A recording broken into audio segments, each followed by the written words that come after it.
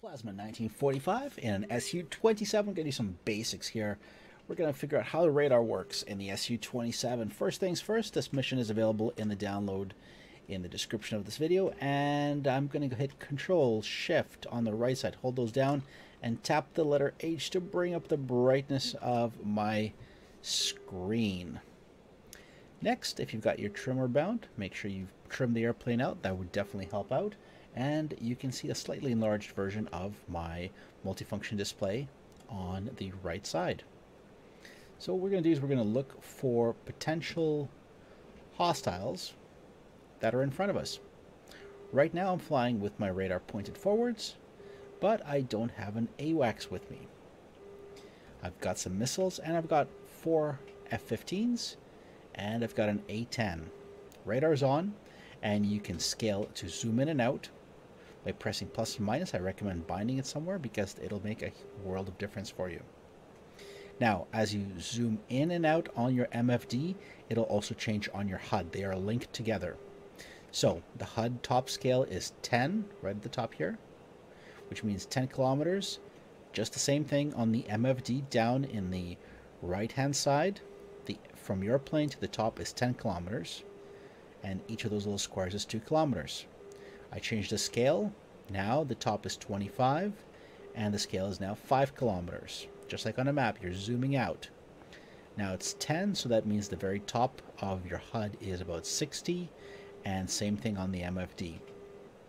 100 and beyond. All right, radar is on, and now I can start panning my radar up and down to look for targets. In scenarios where you are flying without AWACS, you're going to count on your RWR to figure out where the hostiles are. And as you can see in the bottom, very bottom right hand corner, I'm getting 3 dots in the direction of approximately 1 o'clock. And that's where I'm going to have some hostiles. And I've got a first pop-up. It shows up on my HUD as a single line. If there's 2 lines, that is a friendly indicator. It's co-altitude, and I can lock it. And I'm being told that by the arrow that it's approximately 60 kilometers away. 50-60 kilometers away. Co-altitude. The altitude of the aircraft is shown above my altitude, and so is their speed. Now, I can also slew my radar upwards. And all of a sudden, I'm getting another contact. The symbol of this contact is different. It has larger horizontal wings and a small nose, meaning that it is slow but very high. I lock it. He's at 11,000 meters and coming in at 790 kilometers an hour. Drop the lock. Let's keep looking around. And all I'm doing is I'm just slewing my radar up and down slightly as I'm looking around. There's that high flyer. But he's pretty slow, not much of a threat. And additional contacts have populated. So there you go. Another guy has just dropped altitude and he's at 790 kilometers. He's co-altitude with me coming from this side. Again, slew the radar up or slew it down to look for a contact.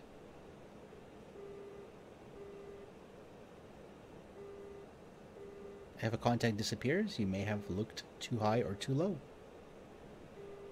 There you go. We've got a lock on one enemy coming in towards me. He's quick.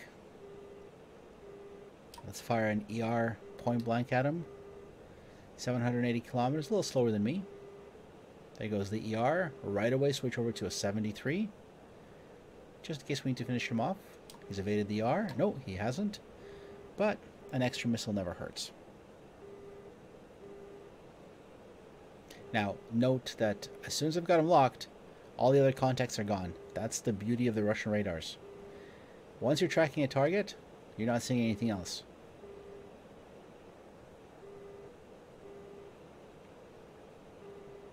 So we've got one contact here. We've got additional contacts on our sides, and as you can see, I can slew my radar right and left. As soon as the hostile is on my radar, they will appear with a little number next to them, and they will also appear on your HUD. You just position, you click to lock him in.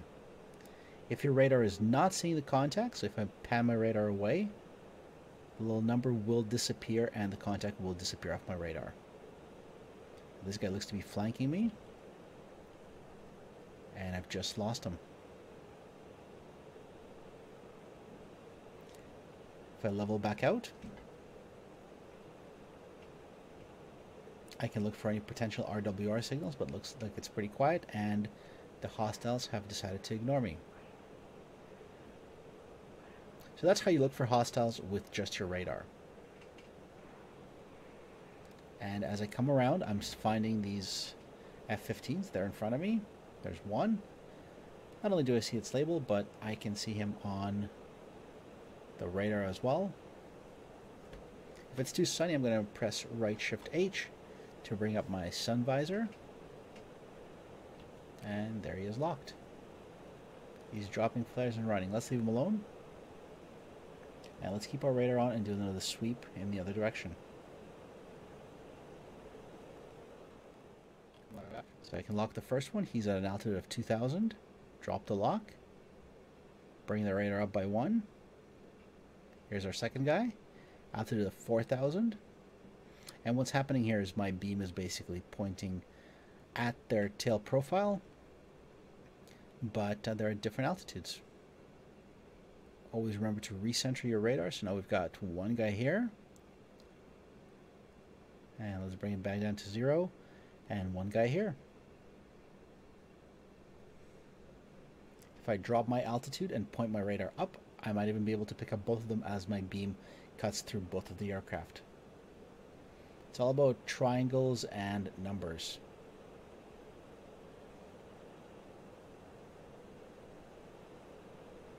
So flying at -1. See how low can I get and see if I can see both of them. So I'm seeing just one for now.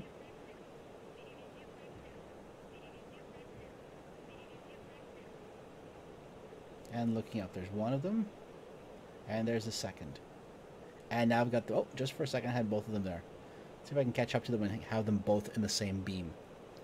And what I need to do is as I get closer to them, I may need to adjust my scan range higher or lower. Because they're getting more and more on top of me. So there's the first one. There's the second one.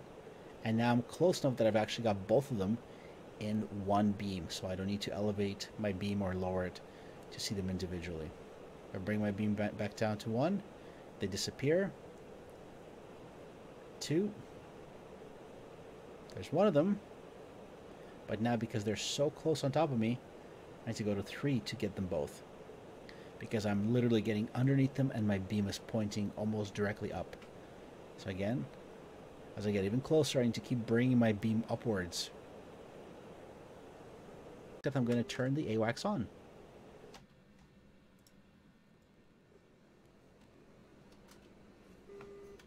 Alright, so now that we've got our AWACS set up, just like before, we're going to go full afterburner. Going to turn on our radar and go into BVR mode. So the screens have been updated, and as you can see at 50 scale we see a very different picture. We've got one contact medium altitude and pretty slow. That's the A10 on our 12 o'clock. And behind him we've got 2 F-15s that are low. Those are the guys on the left side, and on the right side we've got 2 more F-15s.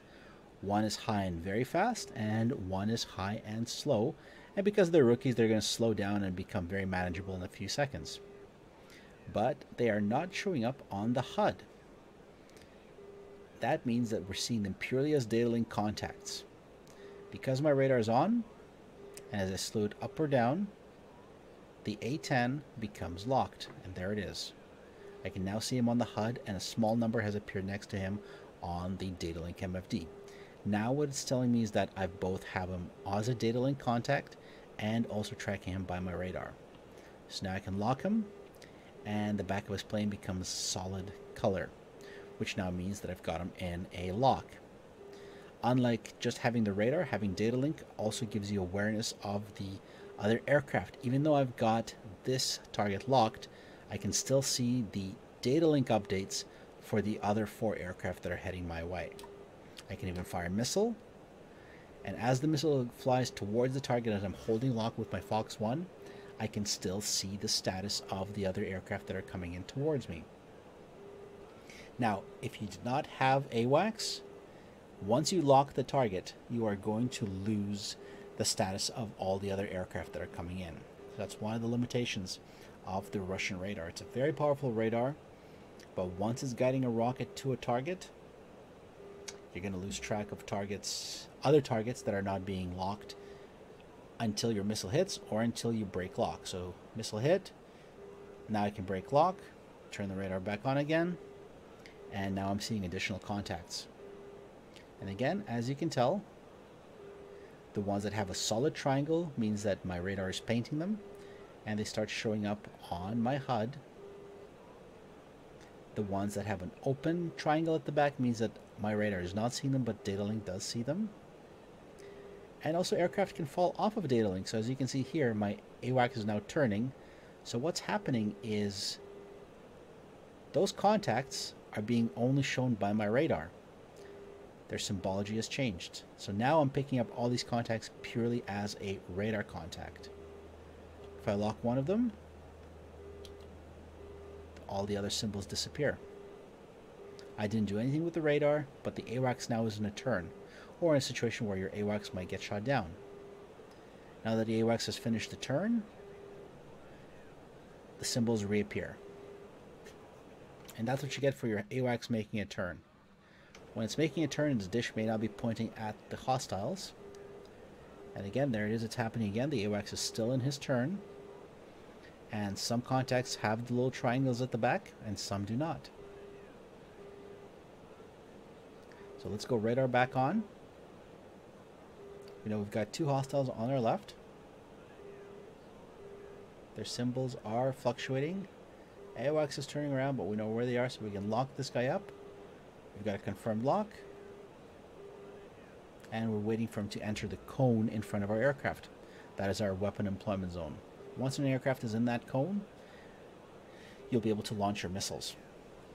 Similarly with other types of weapons, there will be a zone that will be displayed.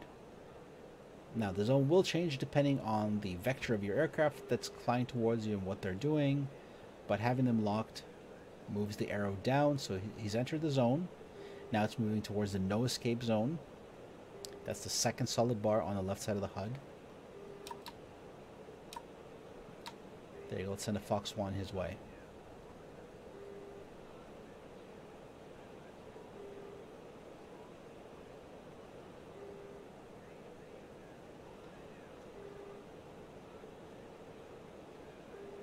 And F-15 down.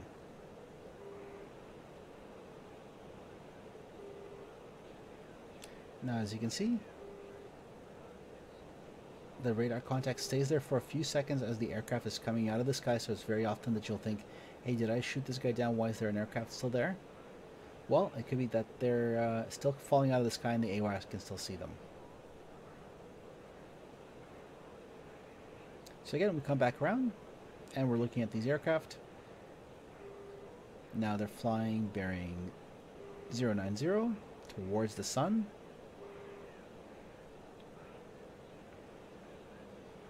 And just the same, what I can do now is I can turn off my radar and go into electro-optical mode. So this is radar on, and this is electro-optical mode. Now the electro-optical mode has a shorter range than the radar, but you are able to detect targets with it. So for example, here we've got a target, and I locked him, and as you can see, the data link symbology has now changed. Even though my radar is not on, my electro-optical system has correlated with the data link contact and has now locked the hostile that's flying there, and the data link contact is now looks to be locked. But it's locked purely in EO mode, so he has no idea that I'm actually tracking him. Now let's look for his friend. So here is his friend, somewhere in front of me here. There he is, there's his little symbol. Get him locked. And again, now this F-15 is locked. But if he was a pilot, he would have no idea that he's actually being locked.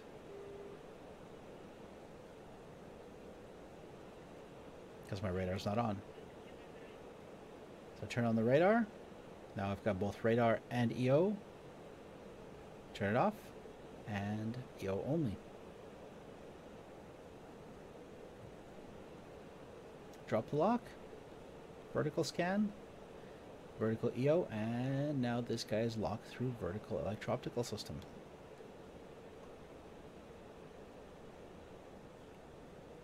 And because the AWACS is doing his turn and these guys are in a 90-degree beam to the AWACS, and I'm out of fuel, well, that's why it's not being seen.